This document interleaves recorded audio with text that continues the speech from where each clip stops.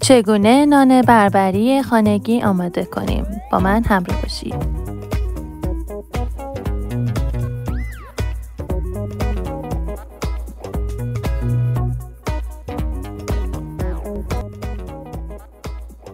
ابتدا آب ولرم رو به اندازه 3/4 لیوان میریزیم و در این مرحله باید خمیر مایع یا مخمر رو اضافه کنیم و خوب به هم بزنیم.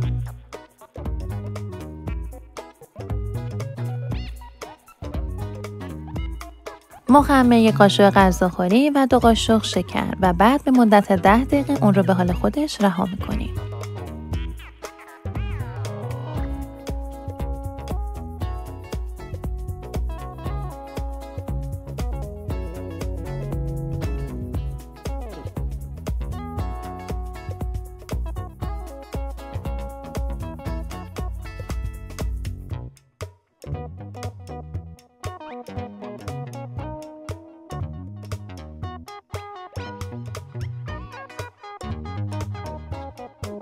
خب تمامی مواد رو میریزیم توی ظرف بزرگتر.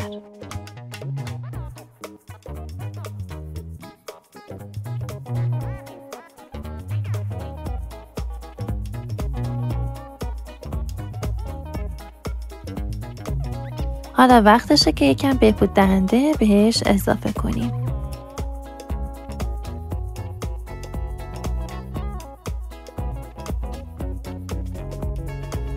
بعدش 1 قاشق نمک بهش اضافه میکنیم و خوب به هم میزنیم.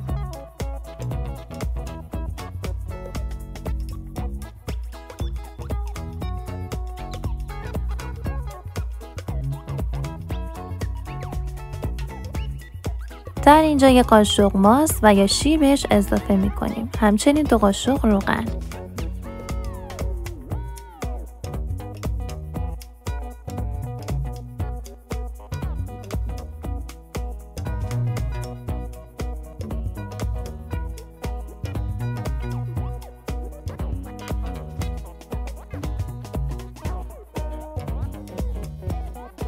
همه رو با هم میکس میکنیم و خوب به همشون میزنیم.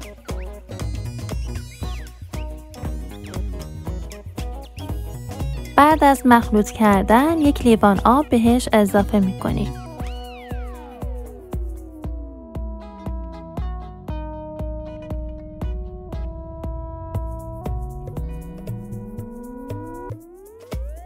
در این مرحله آرد رو به کردن اضافه میکنیم. آردمون 1.5 کیلو هست.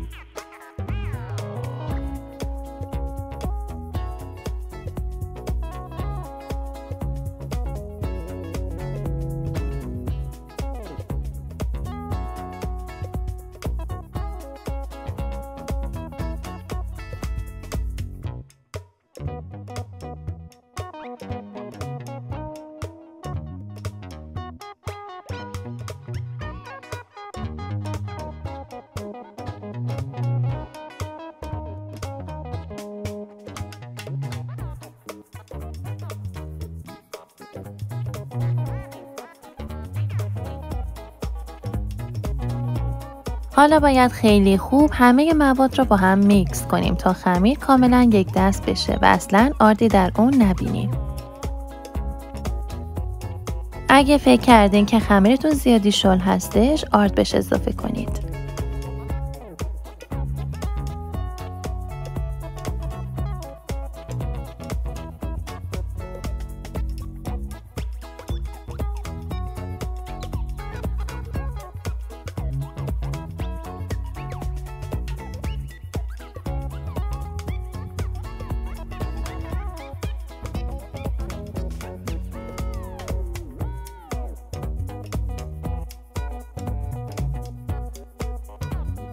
یک پلاستیک و یا سفره پهن کنید و مقداری آرد رو روی اون بریزید.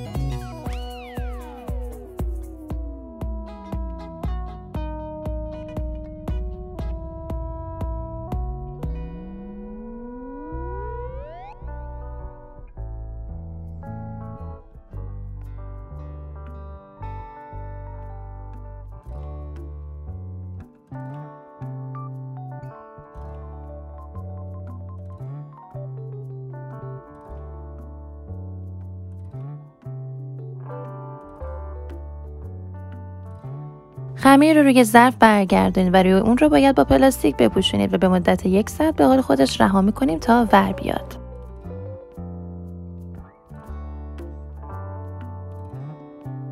خب حالا همینطور که می‌بینید خمیر کاملا پف کرده و آماده پخت هستش.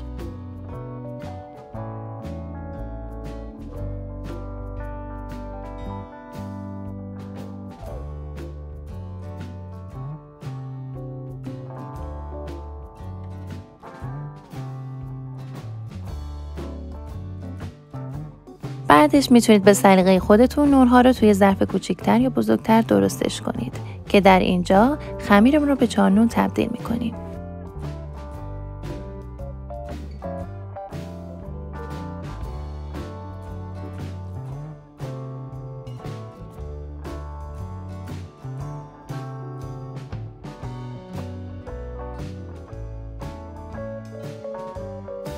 ته سینی فرتون رو مقداری چربش کنید. فرتون رو روشن کنید و روی درجه 200 قرار بدید. تا خمیرتون رو روی سینی پهن کنید، فر هم به دمای کافی خواهد رسید.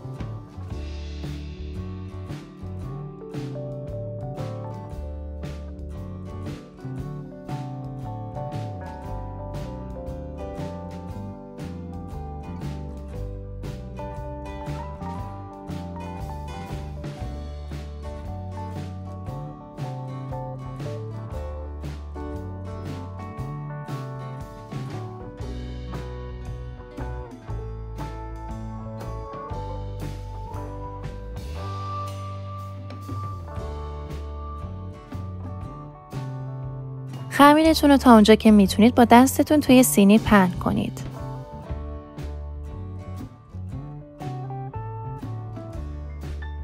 اگر دوست داشتید مقداری زردچوبه و روغن رو با هم میکس کنید تا شکل بربریتون شکیل تر بشه. این کار دلخواهی هست.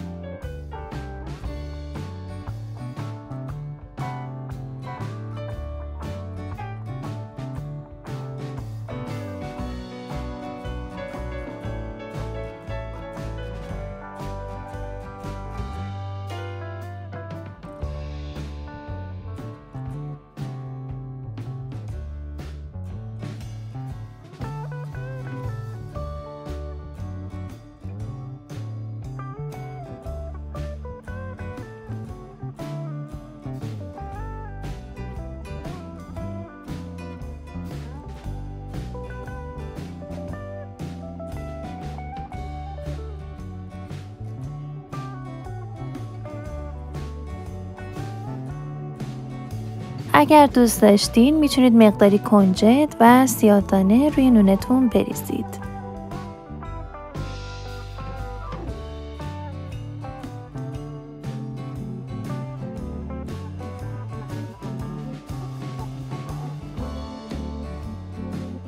بعد همونطور که مشاهده میکنید نوناتون رو درون فر بذارید تا وقتی که طلایی رنگ بشن.